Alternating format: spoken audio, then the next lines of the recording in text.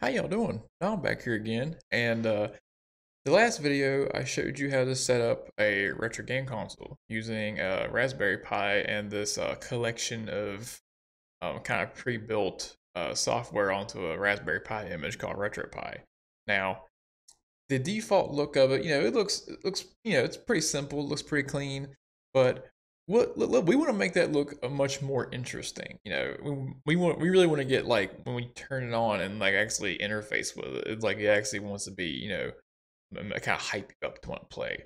So I'm going to show you how to browse the themes, install new themes, as well as you'll notice when you turn on RetroPie, after kind of like a initial boot, it kind of shows like a little splash screen to like wait while it's loading. You can change that to something else too, and I'm gonna also show you how to browse and choose a new splash screen. Before we get started, be sure to drop me a like and subscribe if you've been enjoying my content. And with that, let me show you goods. So this should be okay. You'll notice this looks significantly different than the last time I showed you this. So this is actually my RetroPie that I've been using for quite a long time. And you'll notice this theme looks a lot more interesting than the default theme. Just so we can get a comparison, if I go to, I think it's UI settings and theme set. Yeah. Um, this is the default one called Carbon. And if we go back and let it reload, and we compare it, see it's much more basic, I guess, word for it. If you go inside, you can see some metadata. Actually, you can't because my face is in the way, but you already saw this in the last video anyway. But then you compare it to the one that I was using, called SNES Mini, and we back out of that. This is far more visually interesting than the other one. And even the actual the game menus are far more interesting. You have the metadata over on the right hand side, the box art on the left, and you have some information about when it was published, who published it, all that neat stuff. I think this theme, as you hear, if you can hear it, maybe just barely, it actually has some audio. Might be too quiet to hear it in the video, but it's just like little beep beep beep, little sounds. So how do we actually find this theme to install it? Well, if you go to config and you go to, I believe it's emulation station themes, this is how you're going to browse and install new themes. So we're going to go into this. Now, you can browse this with a controller, but it's much easier if you have just a spare keyboard laying around. And I have like this random Apple keyboard laying around, which is what I tend to have paired to it over Bluetooth. So by default, you only have, I think, just the basic themes installed. If you want to install new themes, you have to either install them separately and poke a cat here, please. If you want to browse, smack a shit out of you, please sit down. But you won't really know what these look like. So there's also an image gallery. And I think you have to, I think initially you have to install the image gallery. And then once that's done, you can actually view it if you would like to. So once you're in this screen, I wish you could just like go through a whole list, but I don't believe you can. So by default, it kind of does like a slideshow, but that's like way too slow. So if you hit H, it'll bring up like a little help menu to show you what you can do. And one of the things I usually do is hit P to pause this, so it doesn't just keep auto playing through. And you can do a couple things here. The probably most useful ones here are P, obviously, to pause the slideshow, escape to just, or yeah, escape or Q to quit. Or if you're using a controller, I believe it'd be whatever you mapped as the B button.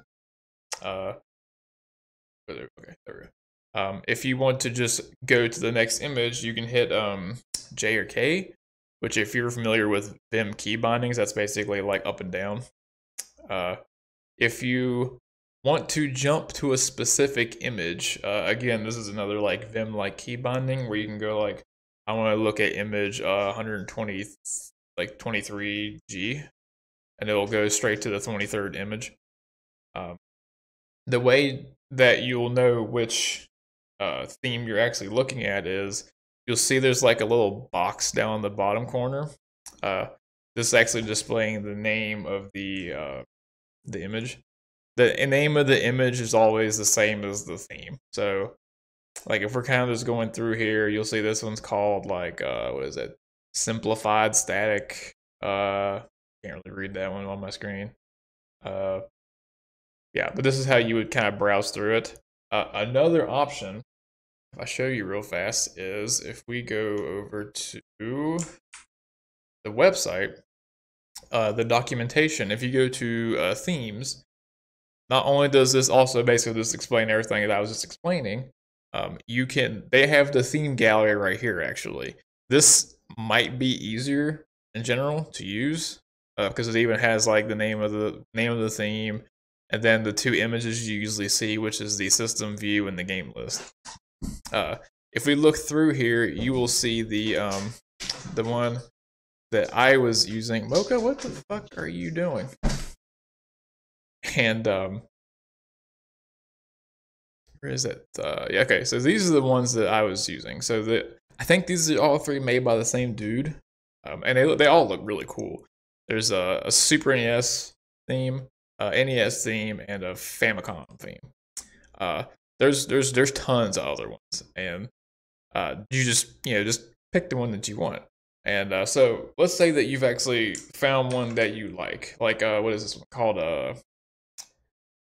There was one on this list called Mario Blue. Let's go look at this one theme called Mario Blue. So I'm gonna quit out of this. I'm going to go to. I think you basically have to just kind of scroll through here until you find it. It's gonna be super hard for me to see this. Give me 1 sec. I'm going to do this so that I can actually see it. Mario Blue. So let's say I want to use this theme. So I just come down here and I said okay, and it's going to pull the repository that all the data about it is, the files and images and stuff stored. So it's going to install everything. Might take a minute depending on the theme, because I think some of the themes have far more in them than others.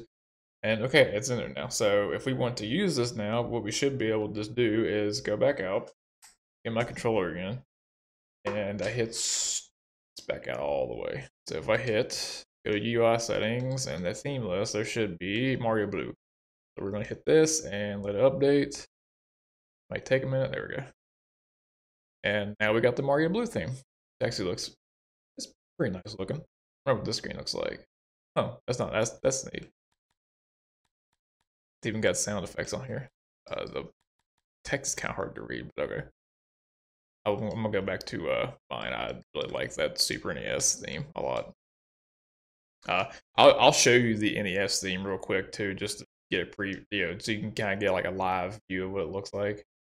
The other thing I like about this SNES view is it has like a bunch of kind of like rainbow retro art of like the consoles in the background. I thought that's pretty cool too. So if I go to, whoops, not that one. Theme set NES. These two are fairly similar in the way they kind of look and overall. It's just this one has like a more of a retro look to it, I guess is the way to put it. Let me look at the game list screen. Yeah. I don't know if I'm hiding any of my info behind my fat head, but if you're that curious, you can just install this yourself and look. So there you go. That is how you would install, browse and install a theme. Now, what if you want to change the splash screen when you're loading? It's a very similar thing, with the exception of I don't think there's a like a theme list, like a splash screen list on the documentation site. You might just be able to. I don't know if all those things are in like a big repo somewhere you could go look. It might be. But if you want to go look at them, there is this thing here called splash screens. Keep in mind, I do believe this option is only available if this is actually installed on a Raspberry Pi. Because you can technically install RetroPie on something that's not a Raspberry Pi, but then this splash screen doesn't really take into account then. So the screen is going to look very similar to the themes. There's a couple things you can do here. As you can see, you can choose which one to use. You can just turn the thing off. You can have it so that it randomly picks a splash screen that you have installed to use. If you get sick of whatever one you chose, you can have it just go back to the default one. You can change, I think, the list of splash screens. I'm not really sure what that one is. And so by default, there's only like a handful of splash screens, and you have to download all the extra ones, which takes a while because it's like basically like a huge list of images. And I already have them installed. And if you want to preview them, you can do this two different ways. You can look at individual ones, which is kind of what I recommend, because this is basically the same as the when you're browsing the gallery of the themes, but unless I'm being dumb, which is all possible, there's no real way to like easily go through and see all of them at once. You have to just kind of like flip through the slideshow. If you want to look at individual ones, then you pick to see these are like the default ones, and these are that big list of extras I said you had to install. And you can just flip through here and see what you got going on here. Final Fight. There's a Final Fight themed one. That's neat. When you're done looking at it, you hit Q to go back. Oops. Yep, we're going. What have I done? Please go back. There we go. I think I had this one. I used to have this installed. Blow me.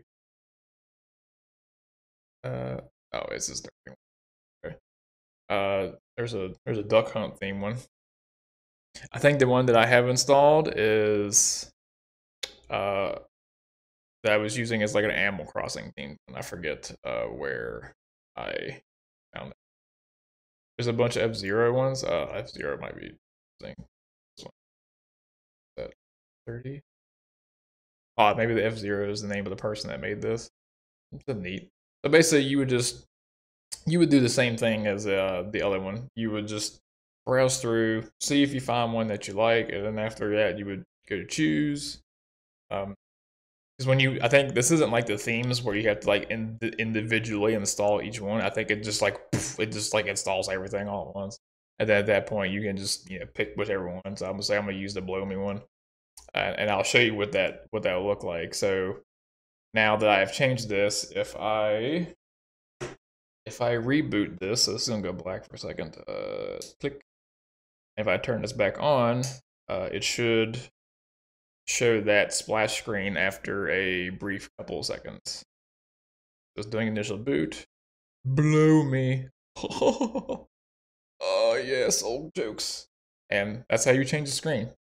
If you have the randomizer on, I believe from all the ones you have installed, I don't remember if you have to pick like whether to use the defaults or the extras, and it'll just like every time you start up, it'll just pick a different one. So there you go. Now your retro game console looks much more interesting to interact with. By the way, whoever made this game, I forget what the name of it is. You the man. You the man. If you enjoyed the video, be sure to drop me a like, subscribe, share the video if you want. If think anybody else would benefit from it. If you want to find me on other places like Discord or Twitter, I got links down there. If you want to help support the channel, and I love you so much, there's some links down there below to do that as well. And with that, y'all come on back now, and I'll see you next time.